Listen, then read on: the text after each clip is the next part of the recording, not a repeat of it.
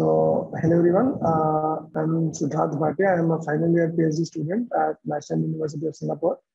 And this work is called MemStream. It is memory-based streaming anomaly detection. So this is the URL of the repository. The code is publicly available. And my PhD is kind of mostly focused on streaming or real-time anomaly detection and in the broader terms, real-time machine learning, where we want to detect either frauds or anomalies or intrusions in a real-time manner so that the effect and the compromise is kind of minimized. So if it's too long, didn't read kind of summary. So for MemStream, it's actually a memory augmented feature extractor, which allows us quick retraining. It gives us a theoretical bound on the memory size for effective drift handling, and it is robust to memory poisoning. So it's outperformed all of the state-of-the-art streaming anomaly detection baselines. So I'll go step by step. So what is the problem exactly? We have this as a temporal data where over time you have some kind of a streaming data which is arriving over time, and you observe that there is some kind of a shift and a trend shift at time equal to 6. So we observe that there's a sudden kind of like a trend which is shifting, and we want to detect this kind of a drift in the data, and we want to detect it in a real-time scenario, which is quite useful for anomaly detection and another kind of intrusions. So what we did with MemStream was that we proposed a novel streaming approach using a denoising autoencoder and a memory module. So just having both of these techniques were available in the literature, or autoencoders have been used quite a lot for anomaly detection. But at the same time, the problem with autoencoders is that they've generalized the data too much. So when autoencoders have been used in anomaly detection, the limitation has been that they usually generalize the data. So we incorporated a memory module along with that to detect anomalies. This way, it was resilient to concept drift, and it also allowed us retraining of the data. So there was this recent Turing Award lecture by Jeffrey Hinton, and he was focusing on how you can focus on retraining rather than just training it once. So what happens is, if you train your data once, your data after a while, it's not really useful if a drift has happened in the data. So MemStream allows quick retraining. In our model, we also give theoretical guarantees. So we have two propositions. In the first one, we discuss the optimum memory size which is required for effectively handling the concept drift. In the second proposition, we discuss the motivation behind our architecture design. So our architecture is kind of pretty different from the conventional design of an autoencoder, where the number of features is slightly lesser than your dimensions is lesser than your original encoding after the encoding. But in our design, we've actually increased the number of dimensions. So we discussed that motivation in our second proposition, and that is how it becomes really interesting. So the third contribution is that we are robust to memory poisoning. So we can prevent anomalies from entering, and if at all they enter the memory, we are able to self-correct it and recover from bad memory states. So this is very useful, because usually what happens in some kind of anomaly detection systems or intrusion detection systems, one particular bad malicious actor can enter, and it's very harmful, but we're able to self-correct after that and recover from the bad memory states. And effectiveness, so our experimental results across synthetic as well as real-world data sets demonstrates that MemStream is outperforming a lot of baselines in this particular area. So reproducibility, our code and data sets are all available on this repository. So this is how the model looks. So it's basically you can see this as a partition in between. So it's divided into two parts. So after there is the streaming data which is coming in as a over the time, and you have an encoder here. So after initial training of the feature extractor, this feature extractor, we train it on a very small subset of your normal, which is non-anomalous, non-malicious data. After we've trained it on a very small subset, it can be say 1%, 0.1%, depends on how much data you have. And then MemStream processes like each record in 2 steps, it outputs an anomaly score for each record. This is one particular record, and it is kind of outputting an anomaly score for each record by querying the memory. So this is the memory module. It's querying the memory for k nearest neighbors for the record encoding, and it calculates a discounted score. So this discounted distance is actually our anomaly score, which happens by querying the memory in a k nearest neighbor fashion. And once we've got that score, so if the score is within an update threshold, so we're not updating the memory for all anomaly scores. If it is like within an update threshold, we'll update the memory, and that update is done in a FIFO manner. So this is actually the final MemStream model. And in the paper, we've actually considered different ablations.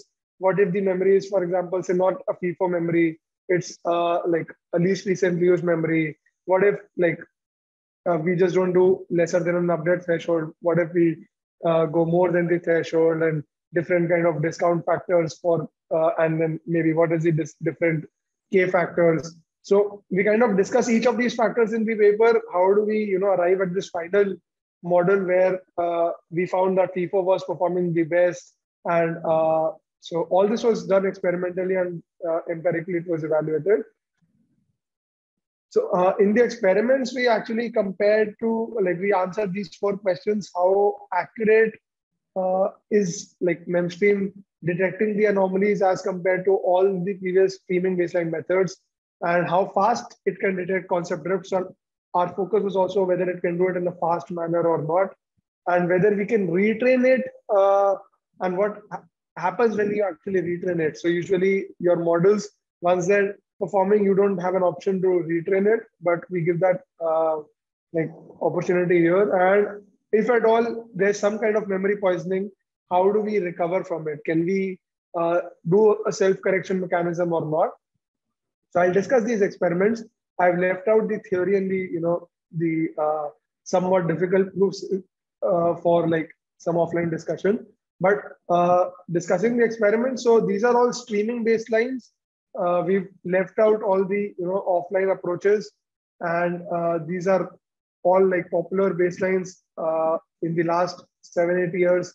These are the famous ones. So Kitsun, Dial-Off, Xstream, that was a KDD paper. MStream was like a streaming baseline from last year. It was quite popular, and Extended Isolation Forest from TKD 2021.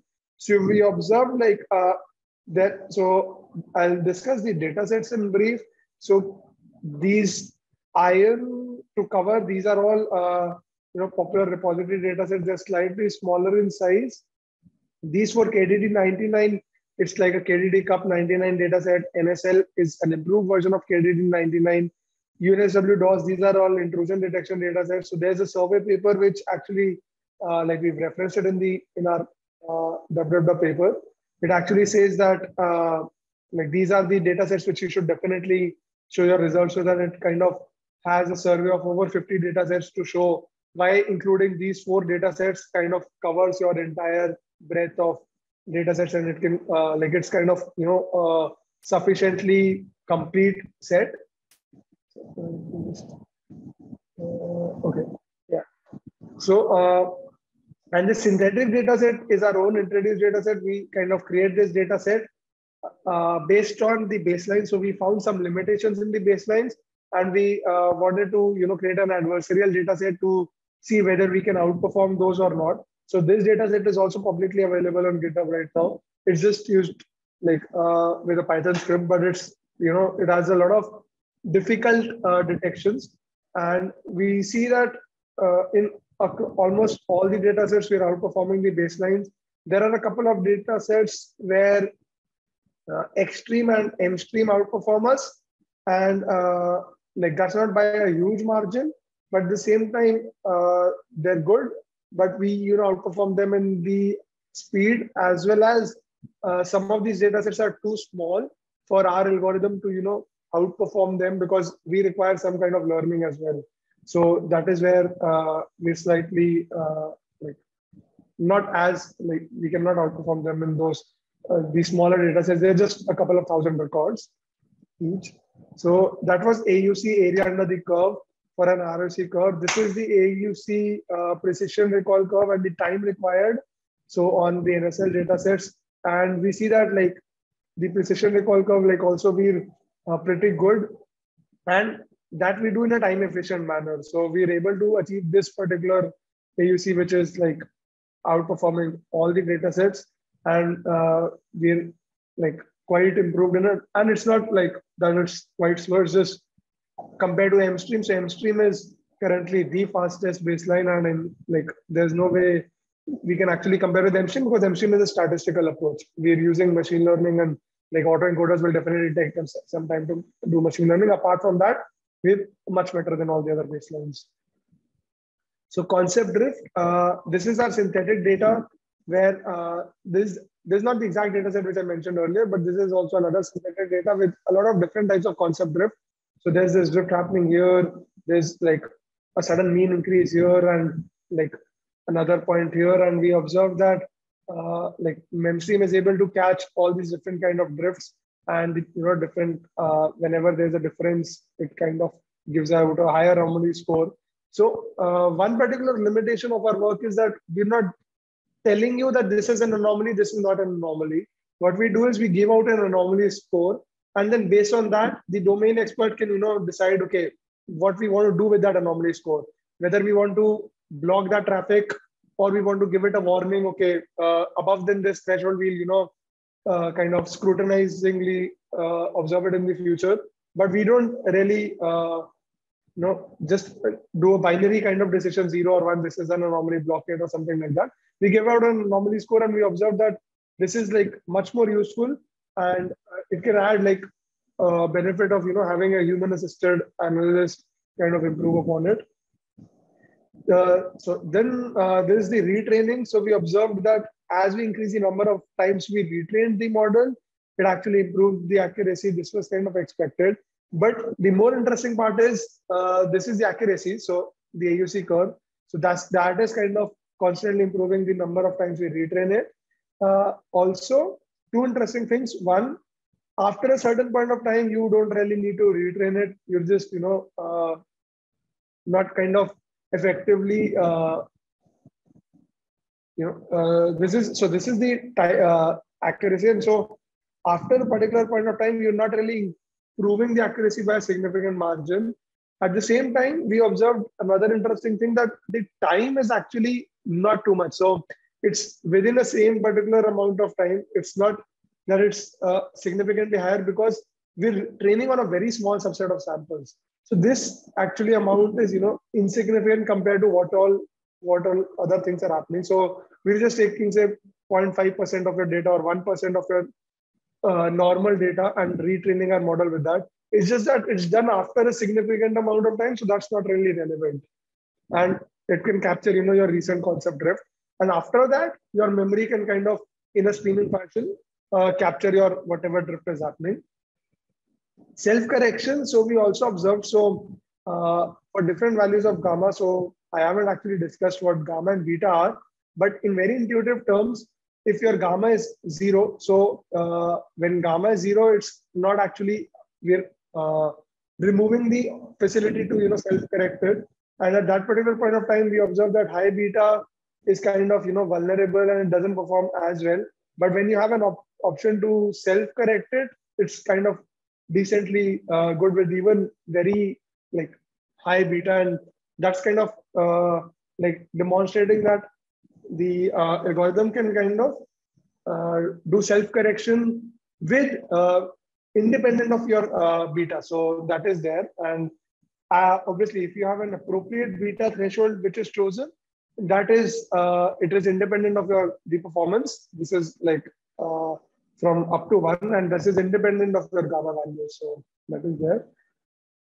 This is an ablation study for different components. We discussed memory updates. So how can you update your memory in a FIFO manner, round robin, least recently used, or if you do not really like update it at each instant. So then this is the difference in the performances. We have like a feature extraction ablation where instead of an autoencoder, we replace it with an information bottleneck module or a PCM module.